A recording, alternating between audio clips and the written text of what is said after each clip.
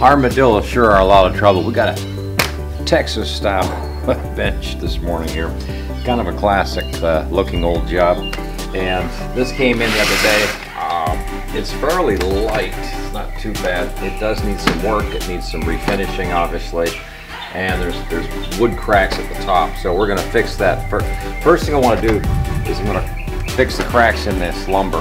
And then we're gonna probably have to disassemble this and change some of this hardware over, sand everything down and put a nice seal on it, because it's still gonna be outside, but it's gonna be up on a porch outside in front of the house here. So got some work to do, but what a cool looking bench.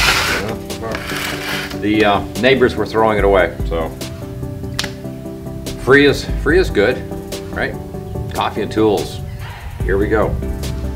So to tackle this one, this one's probably, this is the most damaged right here, is right in this area. So normally I would just put some glue and clamp it up or something, but this one has a screw back here, so I'm kind of hoping we can still sneak the screw out, so that way I can get lots of glue on this thing.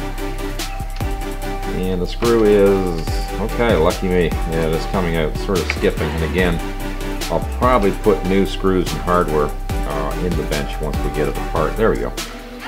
Yeah, so that's, we can brush this off a little bit. This was what they call a tenon mortar type connection. So I'm going to be putting glue all over this, smearing it, and then clamping this up. And I have to clamp it in two places because it's broke down at the bottom and the top. But once we get this glued up and clamped, it'll have to sit for a day before we can come back to this project. The other end is just a crack, so I'm going to use the old paper and a glue and sort of drag it in and put a clamp on it as well to glue this back up. The wood itself is still pretty good, dried out from, you know, sitting years and years and years in the sun. But I think we can glue this up and hopefully fix this bench. And also I'll probably replace this screw with something modern. It looks like they may have even used I'm going to say a pretty cheap old screw, but it's lasted this long, so there's really, you know, there's really nothing wrong with that. Let's get some glue and see what we can do with a couple of clamps. So the glue, for what it's worth, yeah, the choice of glue right here, the good stuff. Now, see if we can get the bottle open. Let's take a little brush to that. Okay, and brush to this. You know, okay. So we're going to put some glue on the old girl, and lots of glue. Yep. Lots of glue. Smear the glue everywhere, and see if we can't get this nice and clamped up. Heck, we'll even put some glue in here. Won't hurt at this point, that's for sure. And just gonna make a nice hairy mess. Yeah. All right. Okay. So this is the piece that's going to be a bear. I think, yeah, it fits right back in like a puzzle. So, okay, going on, clamp number one. Let's see if we can get this. Yeah,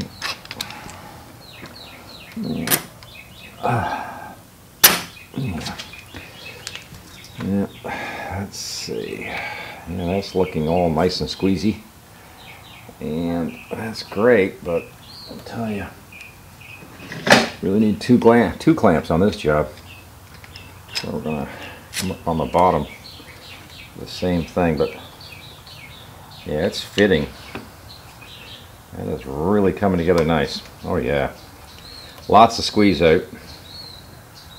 Yep, not too bad. Normally I don't like to smear the glue like this. I like to let it dry and then take it off with a knife or something, but in this case I'm not going to. Maybe rag it. Yep, geez, glue is just hammering out everywhere. That's a good thing though. That means we've got a good glued up connection in there, because she is squeezing glue out everywhere. So that'll have to sit for, normally you can get away with a couple of hours. I like to let the glue set up for a day. So this is just I guess you could say day one, just get this part of the chair glued back together. See if I can show it to you a little bit as to what's going on. This piece just went right back in like a piece of puzzle, so, and it's got lots of squeeze out, so, for the glue. So that is awesome. Yep, that'll be good. And then we can even, when we sand that up and do refinish, it's going to stain and the glue will probably show up a little bit. This is the back of the chair, which won't be seen anyway. So now, the other end is a little different. Let's see what we got here. I put a clamp on this because it's just a hairline right now, but it's right up in there. So what I'm going to do is take some paper, take my old trick, and just blow some glue into this crack, clamp it up good, and hopefully that'll give it years of life. So I'm going to put the glue, I'm going to pull this back and try to squeeze the glue up on top and around where the crack is. There isn't a big crack on this end, not like that other end anyways. And I'm going to try to drag the glue into the crack with this paper, which is going to pull it in. Want as much glue down in there as we can possibly get. And let's face it, even a little bit of glue is going to make this thing work. Okay. Yep. Oh yeah, you can see the glue is going down into the crack. So that's really good. Yeah, don't get glue on your fingers like me. Yeah, don't do that. There we go. Oh yeah, that glue is slowly working its way down through. So that's a good thing. And all right, looking good. So, oh yeah, look at that squeeze out thing. So that's working good. That's exactly what I want to see. So let's get the clamp on that. And again, just put a little bit of pressure on it. Let's see what we got. Oh yeah. Yeah, it's squeezing out all the way down. So we've got glue squeezing out down the bottom of the crack and all the way to the top. So should have a pretty good connection there.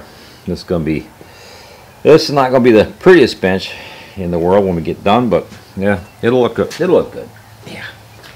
Okay. So just sort of wipe that down a little bit with the paper towel. Yeah, this side here wasn't as bad as the other, believe it or not. I don't know what kind of wood this is, but I sanded a little bit on it the other day, and it's got a hard and soft grain to it, so it's kind of like a hemlock or something. I'm really not sure what kind of wood they used, but it's light, but it's fairly strong, so it's gonna be a fun project. Anyways, this is day one, just gluing up all the, I guess we'll call it accidental. Okay. Now this next part is really a shame that this is really falling apart. So again, what I'm going to do is take some paper and try to drag glue right through it and then clamp it up, but I'm going to need a piece of paper that will go right through. So I guess we're going to have to do some tearing here. Yeah, so if we can get a good amount of glue through here. Yeah, this is a shame, this piece right here, but it's typical. It's dried out and it has separated. So again, the answer is either 42 or glue it. I guess we're going to glue it. Yeah, there we go. Yeah, the paper's right through now. So we've got the paper, so we're ready for the big part. So what I'm going to do is just lay up a good heavy amount of glue across the paper here, and then we're going to sort of draw the glue into the crack because it's pretty bad, but I think we can get this. Yeah, I'll just sort of draw the paper along and put it up on the old paper.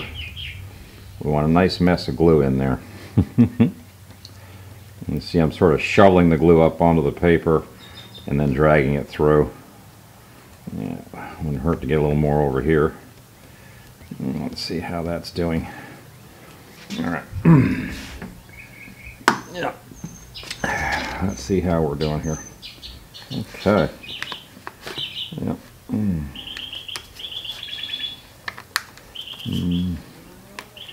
Yeah, that's, whoop. Well, hey, it's in there. And just to make sure there's lots of glue in there, I'm even going to try to push some down through the crack, you know, with the machine here like this. But yeah, that's, yeah, let that settle down for a second. Yeah, line it up a little bit and even jiggle it around a little bit. Tell that glue, get down in there, get down in there. All right, and then we're going to do the, let's see if this can work. It should be big enough. Oh yeah. Yeah, we do have a problem there, Houston. Oh, jeez. Yep, it's going to be a little more awkward than I thought. So, let's see. Yeah, and then we're going to, I'm going to steer this thing up so it's a little bit straighter. There we go. Oh yeah, look at that.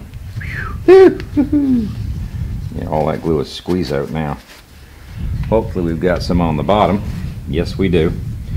So we've gone right through that crack. Now, I just want to make sure this thing's really lined up nice before we... Man, that's a lot of glue, huh? Yeah. Yep. That looks good. And everything is lined up, so... Yep. Oh, that's a mess. That'll work, though. And underneath, it's the same thing. The glue is squeezing out all over the place underneath, so yeah. Oh yeah, we definitely got glue all the way through. Okay.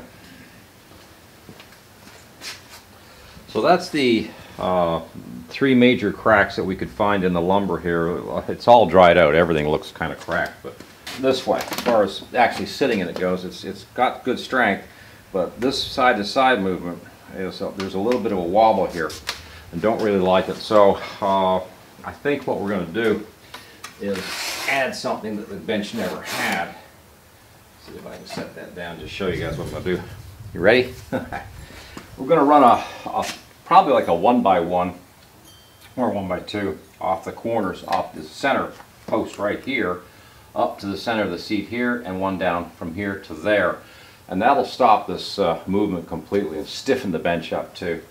It's you know, yeah, it's a rotten old thing, but I think we can still, you know, we've still got some life left in this thing. I wonder if it was pressure treated or something at one time, because the lumber down at the bottom here on the base looks green, like it was a pressure treat lumber at one time, and it may have been.